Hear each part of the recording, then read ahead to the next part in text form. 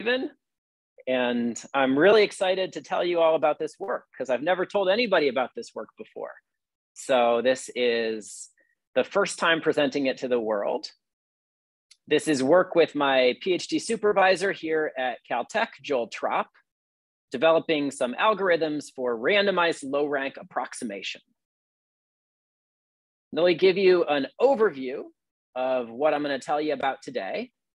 I'll start with an introduction, which will motivate why this subject is important and why you should care about it.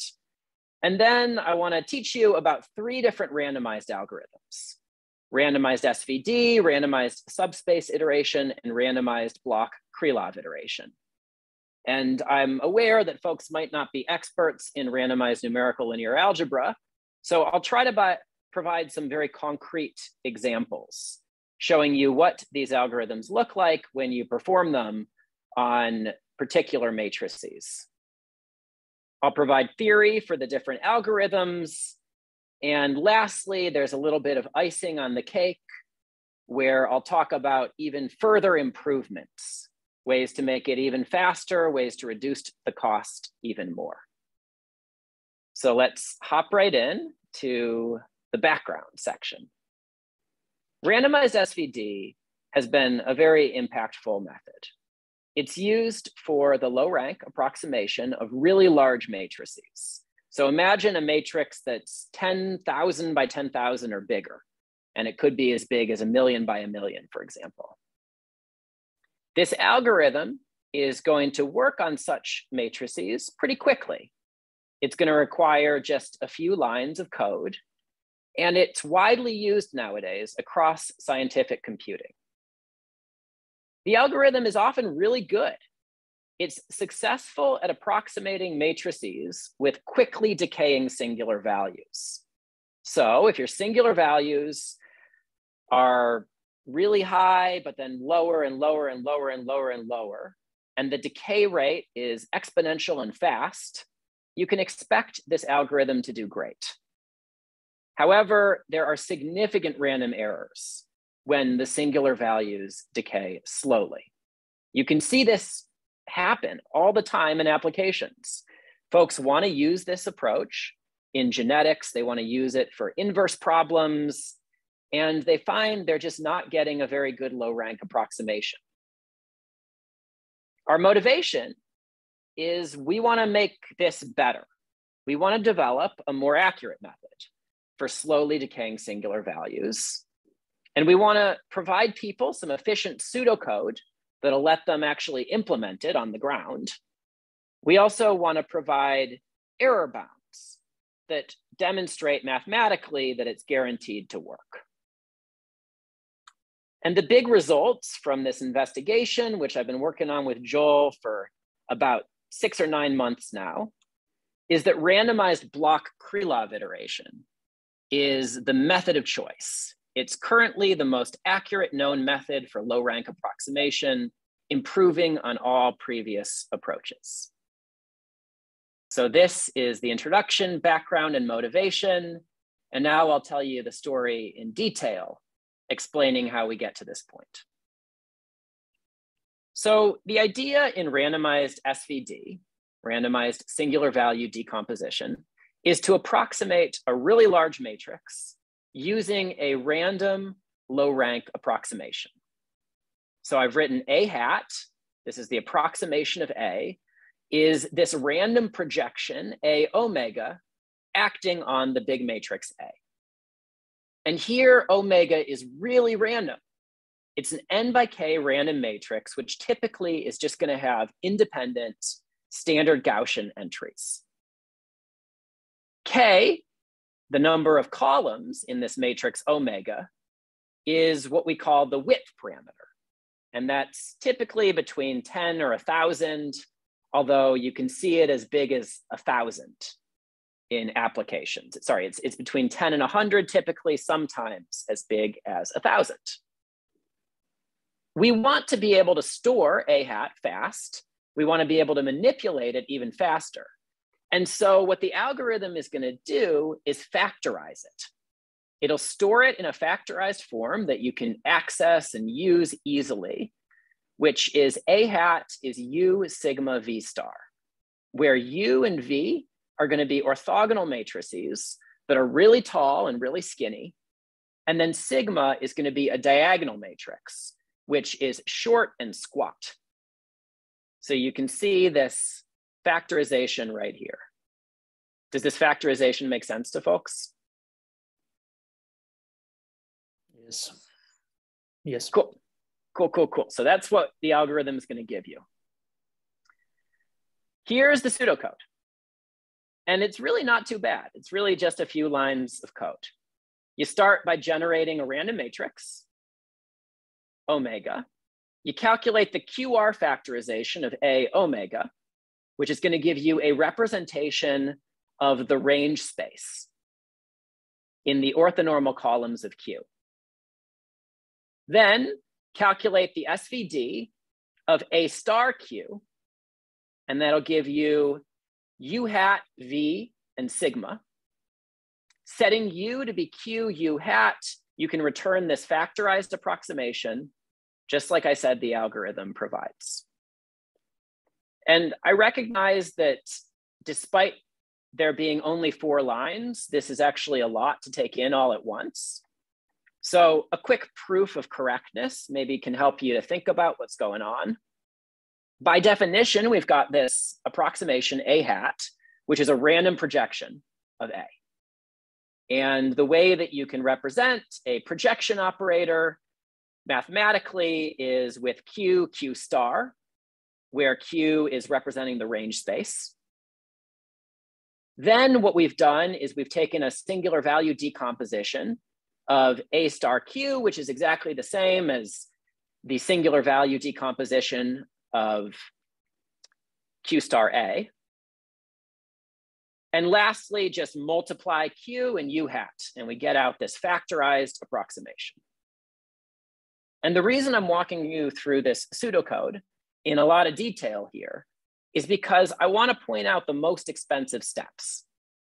The 2 most expensive steps are going to be the multiplications with this giant matrix A. The first step that's going to be really expensive occurs in the second step of the algorithm. You're going to multiply A with an n by k matrix.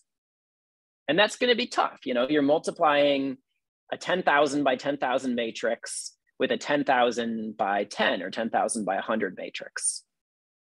And then again, you got to multiply A star with an m by k matrix. You're multiplying your giant A matrix by something tall and skinny yet again.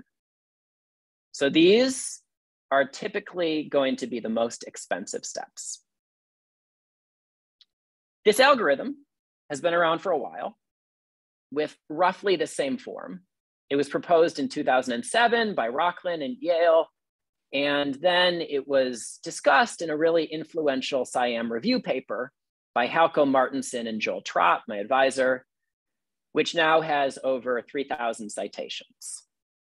It's been really impactful because it's widely used, It's widely used for finding the top singular vectors, which people want to do a lot when they're doing principal component analysis, for example. And then it's also used sometimes for eliminating the bottom singular vectors, which would be used, for example, in the denoising of images. You want to get rid of a lot of high frequency noise and just have clean images to work with. You can try removing the bottom singular vectors. The performance is pretty great on the surface. It's 2 to 10 times faster than traditional methods that would be implemented, for example, in MATLAB. And it's faster because large matrix multiplications are very, very efficiently implemented on modern computers using BLAS3 operations that take advantage of any parallelization that you have access to on your computer. They really carefully divide up the matrix into pieces so that it can be quickly accessed in your cache. And then multi-threading is also used on many devices to speed up these matrix multiplications further. So because of these very, very technical details involving large matrix multiplications. They're fast. Yes. I have a question. I heard something like laws-free operations, and it didn't register at all. Oh, yes. This is really under the hood, but this is what happens with MATLAB when you just try to multiply two big matrices. What your computer is going to do is, with highly optimized code, it's going to look at little pieces of the matrices at a time. It's going to divide it into blocks where the block size is completely optimized based on your computer's caching capabilities and any multi-threading capabilities, and potentially even parallelization capabilities. And what was that name? Laws free? Can you spell it out? So BLAS. BLAS 3. Yeah. Acronym for what? Oh gosh, what is BLAS an acronym for? Do people know? So, you know, BLAS 2 would be a matrix vector product, and that would be comparatively slow and inefficient. BLAS 3 would be a matrix product, and that would be highly optimized. Okay. So it's BLAS numeral 3, and I can look it up. You got it. You got it. Absolutely. Thank you. Yeah. Yeah. Thanks for the question. I like questions. Excuse me? Just that according to the internet, is basic linear algebra subprogram. Oh, basic linear algebra subprogram. What a great acronym. Now, continuing on, the speed is good, but the accuracy depends, right? When singular values decay quickly, it's going to accurately just recover the truncated SVD, which is exactly what you want for low rank approximation. However, when singular values decay slowly, significant random errors are going to occur. And so that's just a big problem with the method. I want to give you an example to show you what these random errors look like, and also show you what the method looks like when it's performing well. So this is a really great, really simple example that I cooked up this week for this presentation. We're going to consider a matrix A and a perturbed matrix B. And the matrix A is just as simple as you could wish. It's a diagonal square matrix whose diagonal entries are 1, e to the negative 10th, e to the negative 2/10, e to the negative 3/10, all the way down to e to the negative 999 and 9/10. So it's a 10,000 by 10,000 matrix, but it's a diagonal matrix. And then B is just going to be a very tiny perturbation of A with entry-wise random noise that's Gaussian independent noise in all the entries with standard deviation 2/1000. Now, we'll find that the top sigma I values are really similar between matrices A and B. However, the bottom singular values look totally different. Here's a plot. I calculated all the singular values, which was a really, really expensive computation, but I did it for pedagogical purposes. And you can see, indeed, maybe the top 10 sigma I values are agreeing really closely, but then the singular values of A are just continuing their beautiful exponential decay, whereas the singular values of B seem to get stuck for a very long time at a size that's about 2/10 or 3/10. And this has a lot to do with spiked covariance models. If people have studied those before, it's a big question with spiked covariance models. How much noise can you add and still be able to discern the underlying signal? I've not added too much because the signal's still there, but I've added enough that there's slowly decaying singular values. Now here's what it looks like. It's a 10,000 by 10,000 matrix, but I'm just representing the first 4 rows and columns. And A looks beautiful. It's just got diagonal entries. All the off diagonals are 0. And then B is tiny perturbations of about size 2/1000. So you can see we're increasing and increasing, decreasing and decreasing, but by a very small amount. Yes. So like, just to understand, so the perturb So if you take the expectation of the perturbed matrix, right, then, oh, wait, okay, so the noise is just, okay, so you add, okay, so this is not the covariance. B is not the covariance matrix. It's not the sample covariance matrix. It's a matrix with entries for which you have this magnitude. Okay, Yep. I see. Okay. Yeah. This is a cheap, wonderful way. We cannot just claim that B has like all the eigenvalues at least like sigma square. It's not the case because it's something slightly different, because that's not what you do. You add up entry-wise. Your perturbation is entry-wise. Okay. Yeah, it's entry-wise. It's entry-wise. And I'm cooking up this example to show you the success and failure of randomized SVD. You can see when you take a small width, like k equals 10, that you're doing a meh job at representing A using the randomized SVD. And you're doing an absolutely terrible job with k equals 10 at representing this perturbed matrix B. However, we can raise k from that level 10 to the level 100. And now we're doing a whole lot better. We're basically representing the top 4 rows and columns of A perfectly faithfully up to the amount of accuracy that I'm showing. And then B still looks really bad. B still looks so far off in the diagonal entries from what they're really supposed to be. So what's going on here? 2 things are going on. Firstly, raising k is clearly improving the accuracy. Secondly, the slowly decaying singular values are causing significant random errors for the algorithm. And so let's look at some theory that explains why this is happening. The first proposition I'm showing you is simple, but really essential. Bigger projection, better approximation.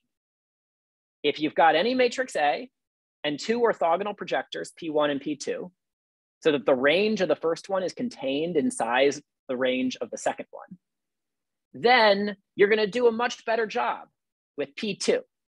You're going to have much less error when you approximate through projecting using P2. And this is true in the spectral norm. This is true in the Frobenius norm. This is true in any unitarily invariant norm. This justifies why increasing k is always going to improve the approximation. We're always using more random columns to do the approximation. We're always going to do a better job in randomized SVD.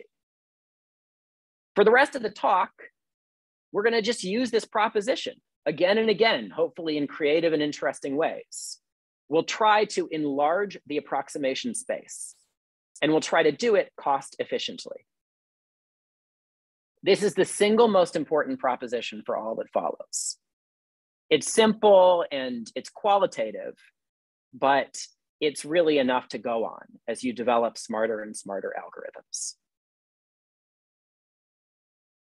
Joel and I did develop some more quantitative error bounds, and there's a lot of moving pieces here, but I've tried to highlight the bits that are most important. Randomized SVD with width k is going to produce a low rank approximation that satisfies an expectation bound up top, valid for any R value less than or equal to k minus 2.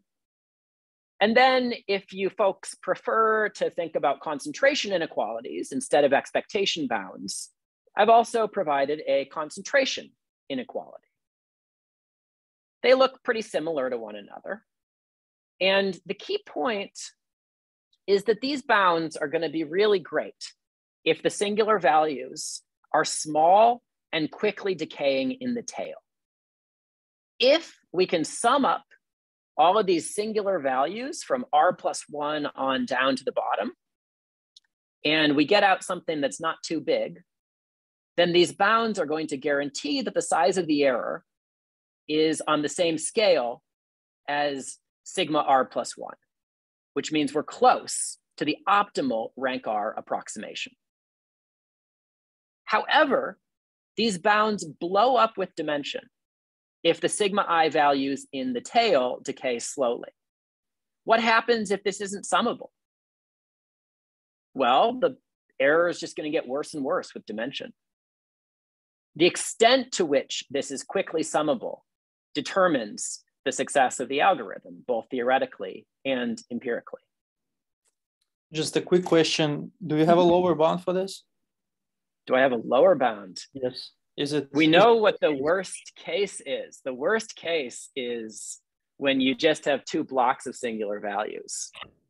You have an alpha block that's up high and a beta block that's down low.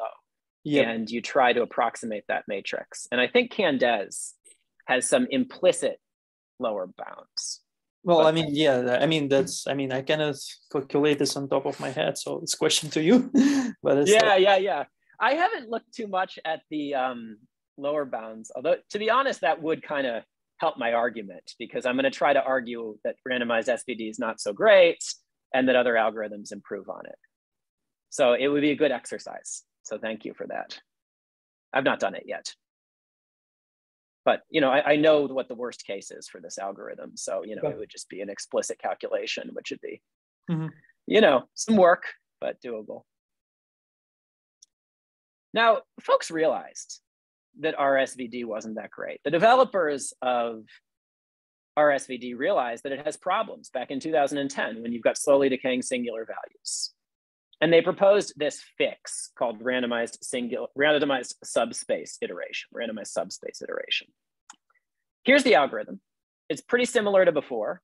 You're approximating a large matrix using a random low rank projection. But the projection's a little different. Now you're projecting onto the range of A star raised to the Q power, A omega. So omega is going to be a tall, skinny matrix with independent Gaussian entries. K is a width parameter. These two things are exactly the same as before. What's new is the depth parameter, Q, which in practice would typically be between 1 and 5. As you raise Q, this systematically improves the approximation. So this is the new lever that Rocklin and co-authors added, which will help solve the problems for slowly decaying singular values. Note, for Q equals 0, this algorithm is just going to reduce to randomized SVD. But for higher Q values, we'll hope for better performance. The pseudocode is just really similar to randomized SVD, with the exception that now we're doing a loop. For I equals 0 all the way to Q, we're looping over a QR factorization and another matrix multiplication. And as a result of this loop, our most expensive steps are going to get multiplied. So before we had just 2 multiplications with A, and now we're going to have 2 times Q plus 1 multiplications, half with A and half with A star. So this is more expensive, but maybe we need it to do a good job. In fact, I'm going to show you by returning to this original example that randomized subspace iteration does succeed if you raise Q high enough.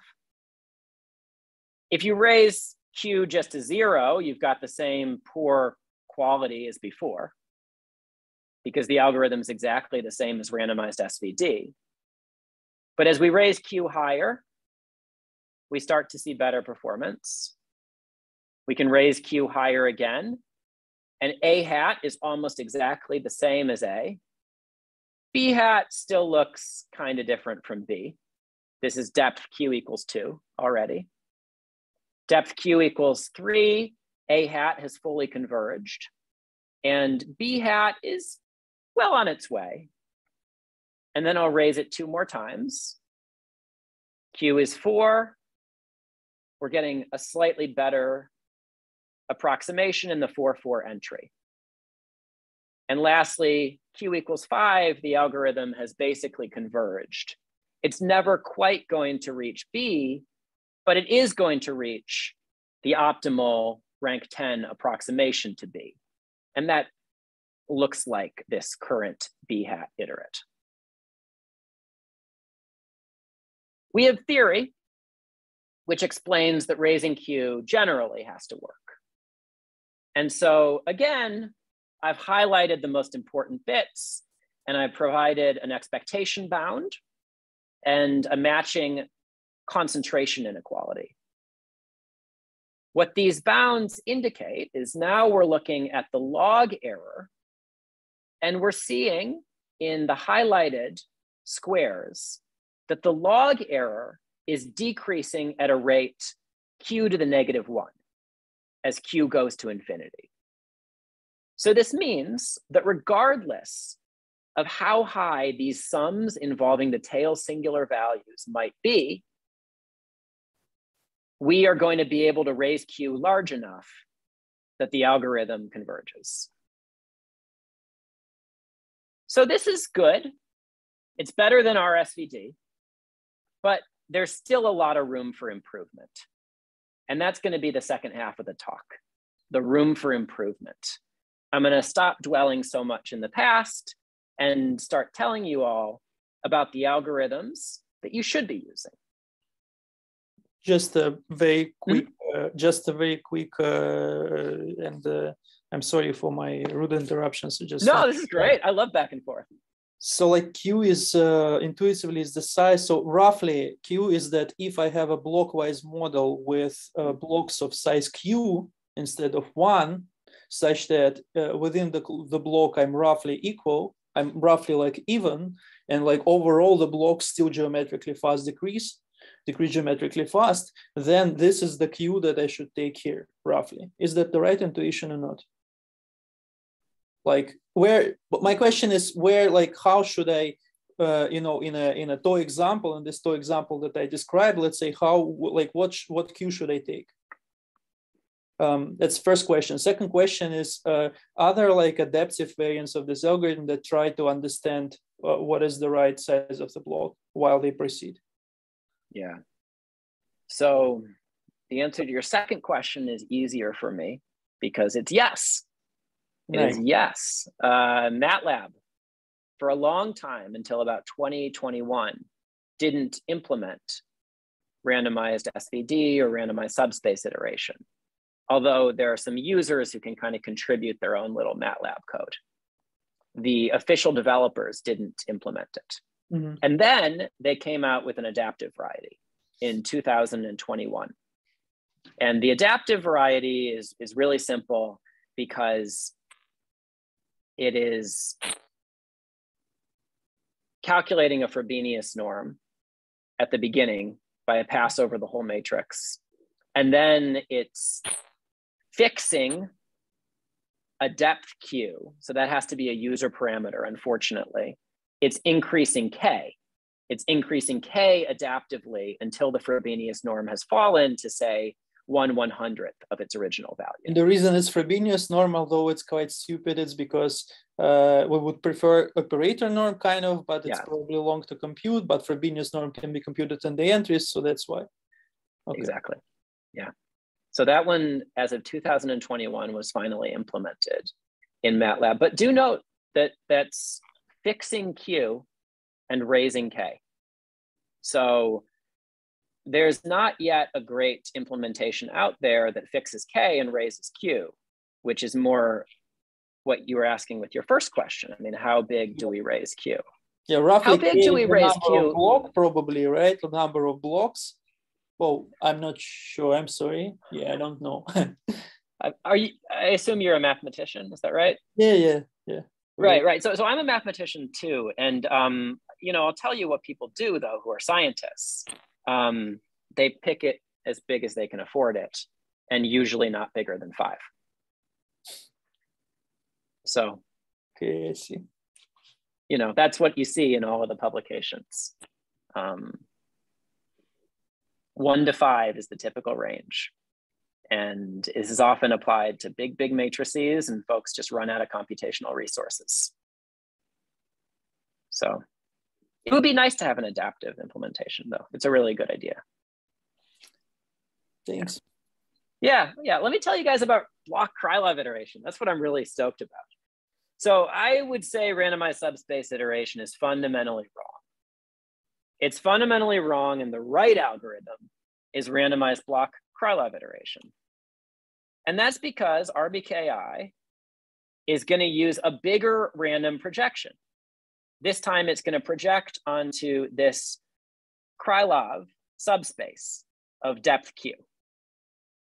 And this is the biggest subspace that you can use. It uses all of the different columns that you formed sequentially in your matrix-matrix multiplications. It stacks them all into a big block matrix, and that's what's going to be used for the projection. Q, again, is a depth parameter between 1 and 5, which systematically improves the approximation. For Q equals 0, again, the algorithm reduces to our SVD. But if you remember back to that first simple proposition, bigger approximation space, better approximation. Here, the approximation space is Q plus 1 times bigger in the sense that it has Q plus 1 times as many random columns in it. And so the RBKI is always going to yield a more accurate approximation. Yet, these are almost for free, these extra columns, because no additional matrix-matrix multiplications are required. And this last point was actually hard for me and Joel to see at first, because previous RBKI implementations that appear in the literature for 5 or 10 years have been inefficient. I mean, they've started off okay. As you expect, you get Q plus 1 times a multiplication of A with an n by k matrix. Q times, you get a multiplication of A star with an m by k matrix. So that's like even better than randomized subspace iteration, which is Q plus 1. But then one time, these previous implementations did something terrible. They multiplied A star with a m by k Q plus 1 matrix. So this is a really big block matrix. This C step can take up as much as 50% of the computation. And you can see the code. You're generating a random matrix, you're calculating some QR factorizations, and then you're doing it. You're doing the bad thing that you shouldn't be doing. You're calculating an SVD of A star, Q1, Q2, all the way to Q plus 1. And so you've got to compute this matrix and then perform the SVD on it. And that's eating up so much of your compute time. But if you look kind of closely at the pseudocode, you can start to see that it's redundant, because A star has already been multiplied by all of these Q basis elements. It's been multiplied right here, right in the step above. So one can fix up the code a little bit and just keep track of all these intermediate quantities, and then perform the SVD directly on the block matrix formed by the intermediate quantities. And this makes all the difference in the world. Our randomized block Krylov implementation is much, much faster because it does what it's supposed to do. Q plus 1 times, you multiply A with an n by k matrix. Q plus 1 times, you multiply A star with an m by k matrix. It is the same cost in terms of matrix multiplications as randomized subspace iteration. And the cost savings can be up to 50%. They're up to 50% when the multiplications with A star are really, really expensive, which happens a lot of times when A star is a linear operator in a PDE model. And it means you've got to solve the adjoint operator, which involves integrating back in time, for example. So we've got this nice implementation, and we can apply it to our original matrices, and we'll see that the performance is quite good. We start with a depth Q equals 0, and the algorithm reduces to randomized SVD. Raising Q, we quickly attain a near optimal approximation of the easy matrix A. And then It stabilizes already at Q equals 2. We're starting to get a good approximation of B at Q equals 2. And then it pretty much is converged at Q equals 3. Whereas before, randomized subspace iteration took 5, Q equals 5, to really settle down. Now, randomized block Krylov iteration is only taking Q equals 3 to settle down. So it leads to faster empirical convergence than randomized subspace iteration. There's theory that explains what's going on. Again, we can look at the log error and we can produce an expectation bound and a matching concentration bound. The prefactors now are quite a bit better than before. Now we're seeing in the highlighted squares 1/16 squared. The log error is now decreasing at a rate that's OQ to the -2 as Q is going to infinity. Whereas before, in randomized subspace iteration, we had a convergence rate that was only order Q to the -1. So these algorithms are in totally different ballparks in terms of the convergence rate. Maybe it would take you 100 iterations of randomized subspace iteration to achieve an approximation quality that you could achieve in just 10 iterations of randomized block Krylov iteration. So this method is much better. There's icing on the cake. And this is kind of the last bit of algorithmic improvements, which I don't think are available anywhere in the literature in quite this way that I'm going to present to you right now. For symmetric matrices, there's a trick. For symmetric matrices, we can project onto an even bigger Krylov subspace. What happened? Oh, uh-oh. Oh no. Sorry about that, guys. Let me get it loaded up again. The subspace was so big that just... Yeah, such a big subspace. Oh, wow. All right, icing on the cake. Boom, all right, thank you. That was just a weird technical glitch. A warning to Rob. Yeah. Before you post to YouTube, review the part where it pauses on your screenshot, but it's showing the rest of your computer. It might have information you don't want to share. Oh, that's funny. I didn't mean to be funny. I will review. Thank you for your humor. And I'm optimistic that my computer is so boring. No, that was not I won't funny. get in any trouble. I was not being funny. I get it. That's my question. Yes. How specific you are, Richard? Anyway, sorry. No problem.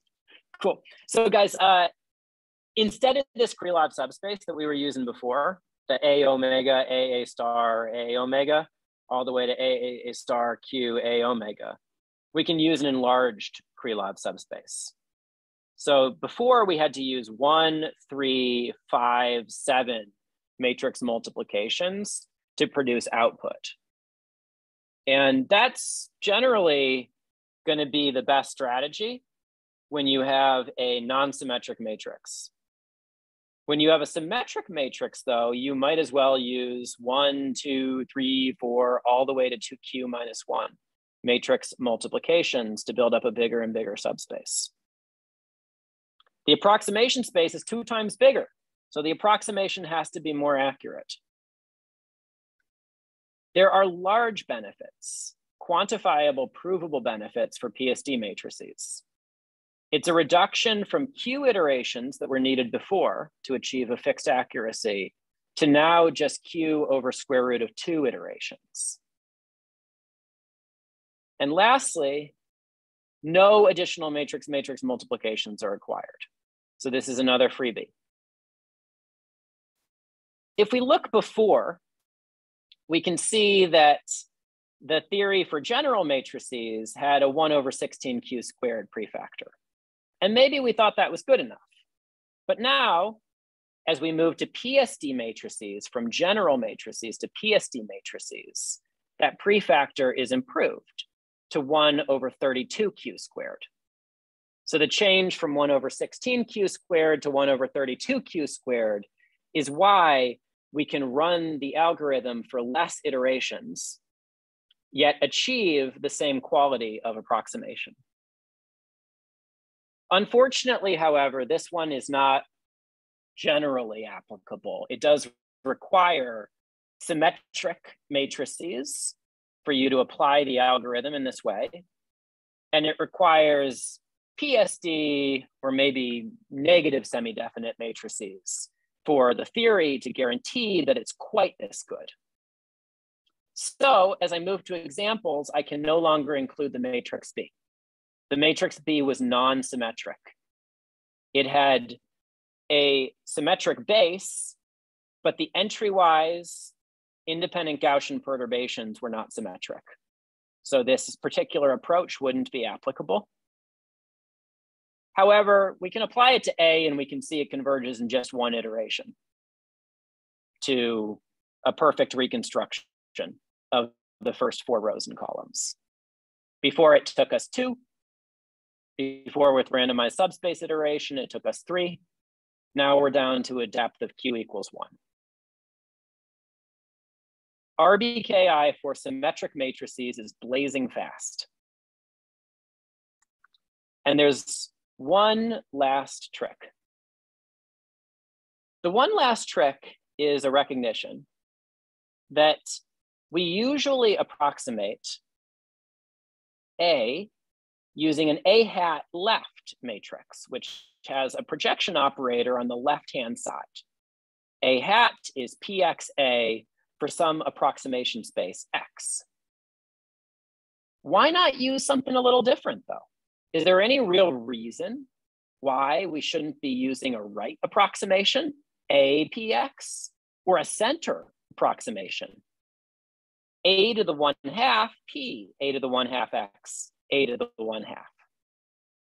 These turn out to be really good options, both of them. The first one is called Bjarkeson approximation. The approximation where you've got a projection operator on the right-hand side was suggested by Bjarkeson. And you can apply it to general matrices, just like you can use the left-hand approximation, you can use the right-hand approximation.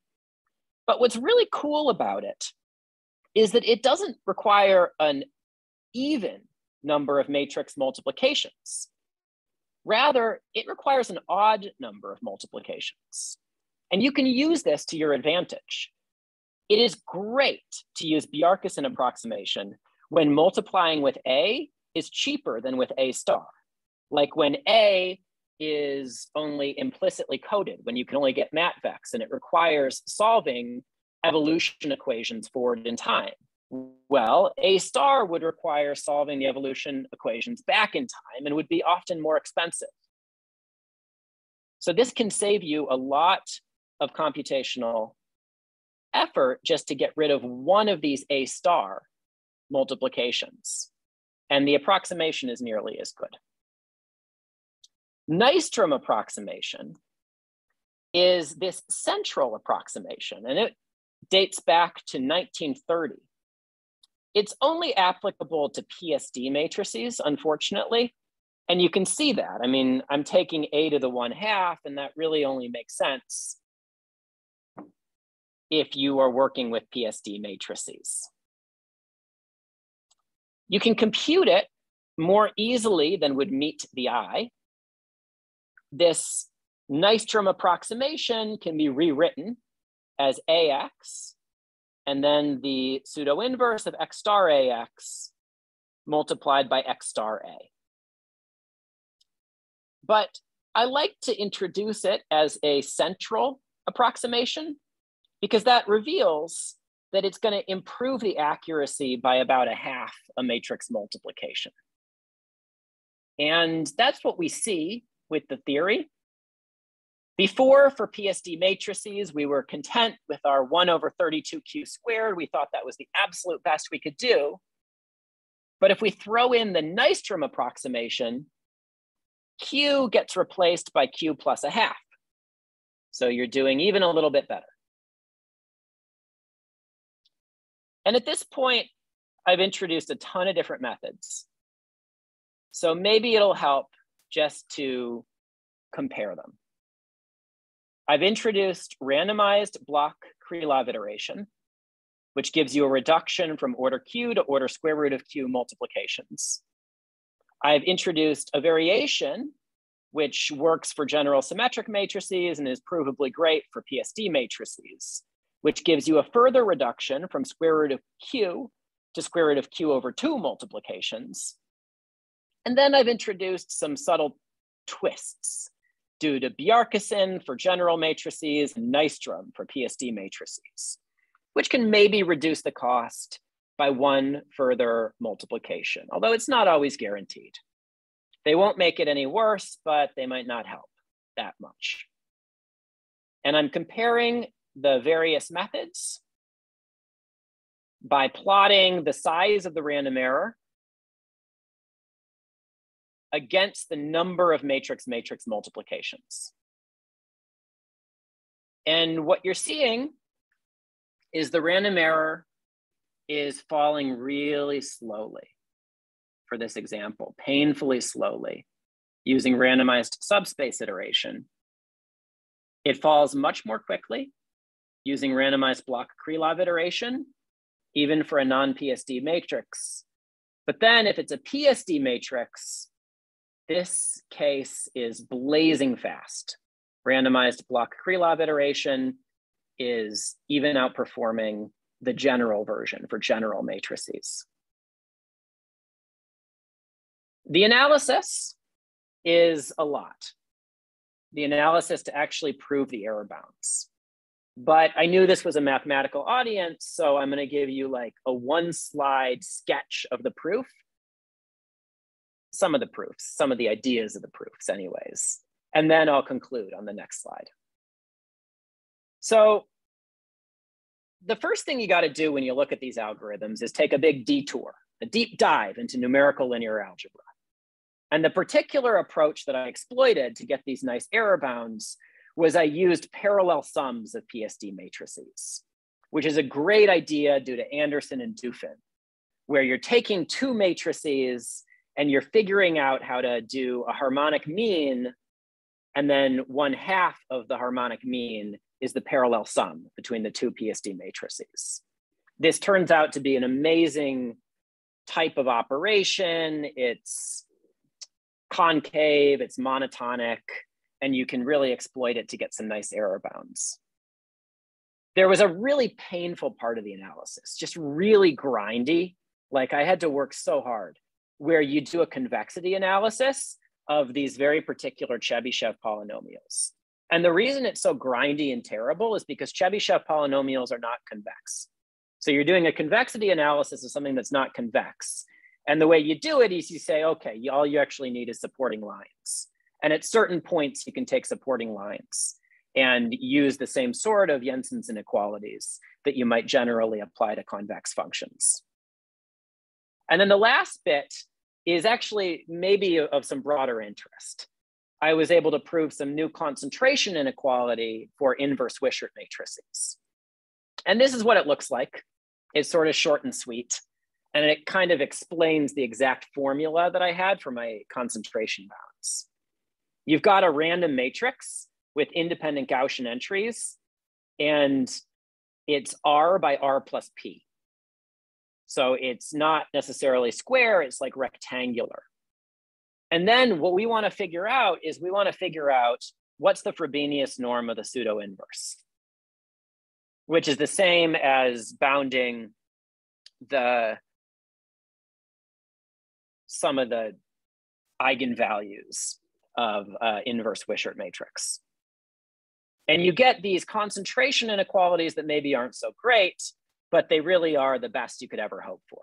You see, you have power law decay, where the particular rate of the power law decay depends on the P, the amount to which this matrix is rectangular and not square. So that's some of the technical details, just sketched really briefly. The conclusion is we've reduced the standard runtime of RBKI by 50%. We've provided explicit error bounds that reveal RBKI's efficiency. And we've slashed the number of matrix-matrix multiplications that are needed for this algorithm, making low-rank approximation cheaper and more accurate than ever before. And so with that, I'm at 51 minutes. Thank you so much for your attention. And if anyone has questions, I'd love to chat.